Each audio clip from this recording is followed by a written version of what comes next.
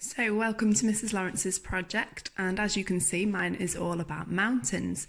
Now, when I was researching the internet about what I wanted to do my project on, I came across an interesting fact that 20% of the Earth's surface is covered by mountains, and that's something that I didn't really know, or I don't really know much about mountains, so I thought this was an ideal opportunity to find out a little bit more. So I started off my project by deciding that this would be a geography driver, and I came up with some questions about what I actually wanted to know about mountains. So I started with, where are the world's most famous mountains and mountain ranges? How are they formed? How do they actually get there?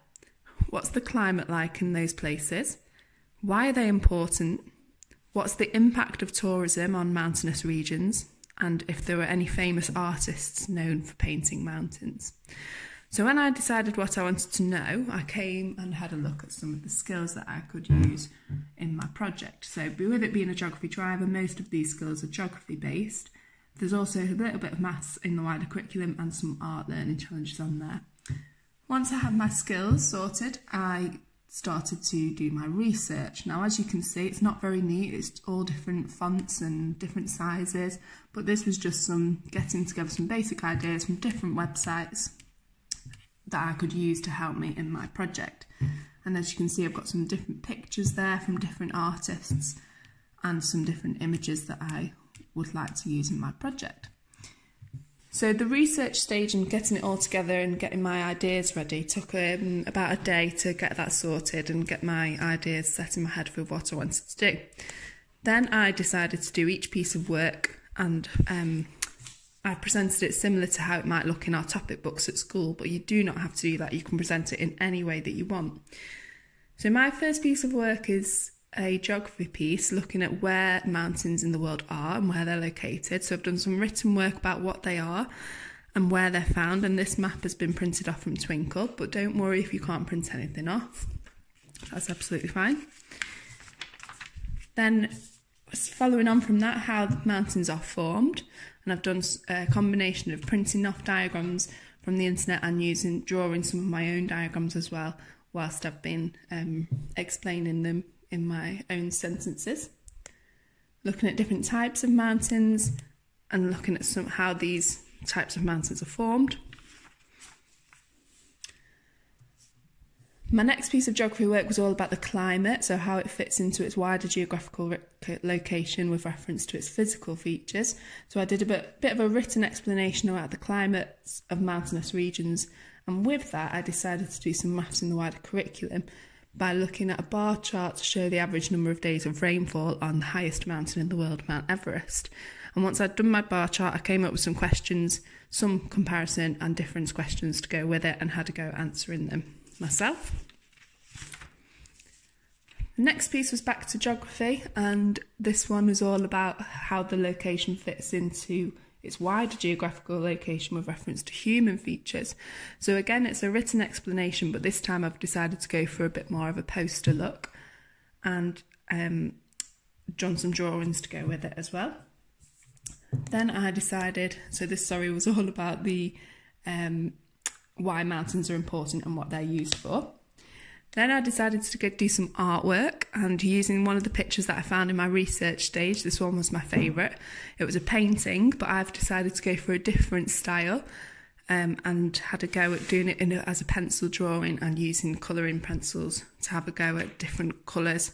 I really like the bold colours that he used, so that's where I decided to do that piece of artwork. And then I've written about what I've done up there. And finally, back to geography. I've had a look at the impact of tourism on mountainous regions and done a bit of a piece of writing about the positive, negative impacts of tourism and then what it might be like in the future. So I really hope you enjoyed it, and I can't wait to see some of the projects that you come up with too. So my topic is all about the 7 wonders of the world based on the history. Because it's a history driver, what I wanted to look at is what it is, the historical dates and the historical events. After this, I started looking at my learning challenges. I've decided to do history learning challenges as it's my history driver. Again, I've got year 5 and 6 because of the year 5-6 class, and link them together so that they're doing the same activities. Obviously, if you're in year 5, you choose year 5 learning challenges, and if you're in year 6, you can choose your year 6 learning challenges. So for Year 5, I've got, can you use dates and historical language in your work? Year 6, can you place events on a timeline by decade? Year 5, another history learning challenge, can you describe historical events from different periods? And Year 6, can you summarise the main events from a specific period in history, explaining the order they happened? Then, I wanted to do some art, so I have chosen, can you organise line, tone, shape and colour for Year 5, and can your sketches communicate emotion and sense of self-accuracy? So for the art, I'm going to be doing a sketch of the Taj Mahal. And for the history, I will be doing information on the 7 wonders in order of when they happened and a timeline. So this is my final project, and I've decided to do it in a booklet/portfolio form. It's based on all the 7 wonders of the world, and inside I've got my pieces of work that I've linked back to the learning challenge that I spoke about earlier. Now, the 7 wonders of the world were narrowed down from 200 monuments from around the world. And there are different types of wonders. For instance, the ancient wonders of the world and the modern wonders of the world. But these ones I've done are the new wonders of the world, and they were discovered in 2007. They were voted on from 200 monuments. So I've started with a timeline, and my timeline outlines the dates of when each of these monuments were built and who built them and why they were built. That's the Year 6 skill. Then I've moved on. For each of the monuments and 7 wonders of the world, I have done what they are, why they were built and when they were built. I've also looked at some history facts and some maths facts in there as well to link my maths into the wider curriculum. And I've got dates of when these facts are important and why. So I've done every wonder on each page. Colosseum is the only wonder that I visited last summer. Now my favourite one, the one I've enjoyed learning about the most, was the Taj Mahal. Very, very interesting. It was built as a final resting place for the 3rd wife of the Mughal Emperor, and then Christ the Redeemer. So my final piece of work in my project, I wanted to do something creative, so I decided to do some artwork. And again, because my favourite one was the Taj Mahal, I have drawn the Taj Mahal using tone, line and shape. For the colour, I decided to do shade because I do prefer shading over using colours. But to do this, I drew lines to get it accurate because it's built symmetrically, so my piece of work had to be symmetrical. And then hopefully this piece of work will meet the learning challenges of being accurate and using my imagination, but also using line, tone, shape and colour. So that's my project. It is based on history, but obviously because it's the 7 wonders of the world, you could do a geography project as well, and I think that would probably be my next step. Right, so welcome to Miss Macdonald project. I started by finding myself a lovely notebook. Don't worry if you don't have one of these, any piece of paper will do.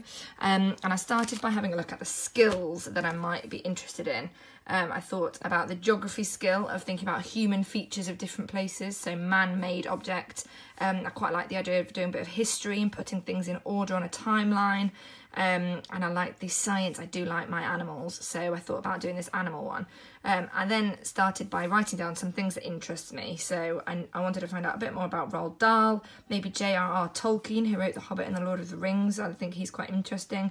Hadrian's Wall is something that interests me, but I don't know very much about that. And then otters are my favourite animals, so I thought I could maybe use that science skill to have a look at that. So I wrote down just a few ideas of different things that might interest me, and I decided to go with Hadrian's Wall because I thought that could fit in both the geography skill of a human feature, because Hadrian's Wall is a man-made feature, and also some history, thinking about when it was built.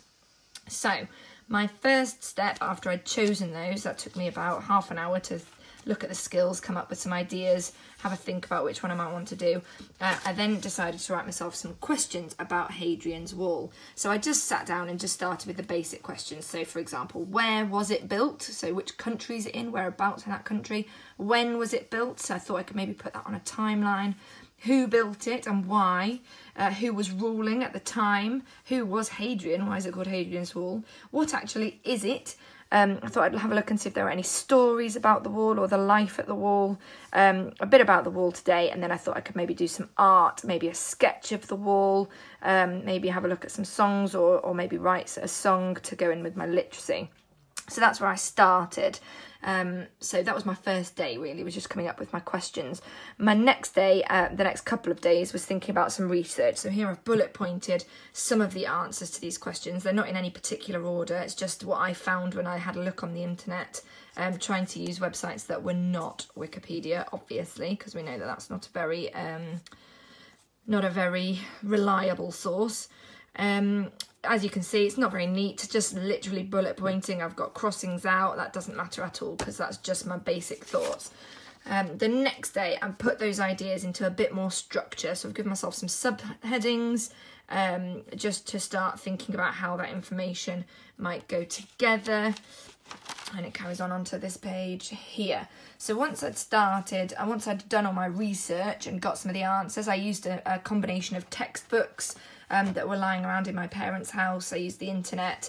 So there's a couple of different things. I then used that and decided that I wanted to put it together as a poster. Now, the very first thing that I actually did was find a piece of artwork that I quite liked that shows the wall.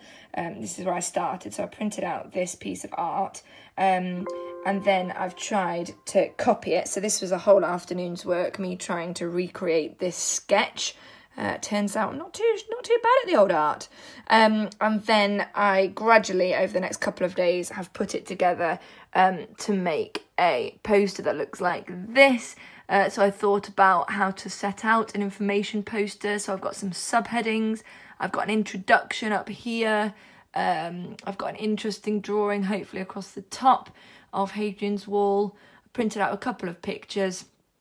And I have put it together like that. So what I would then do is take a nice big picture, maybe some pictures of close-up bits so that my teachers can share the information that I've gathered. I've got some subheadings that go with some captions even to go with each picture, and a little timeline there that ticks off my history skill.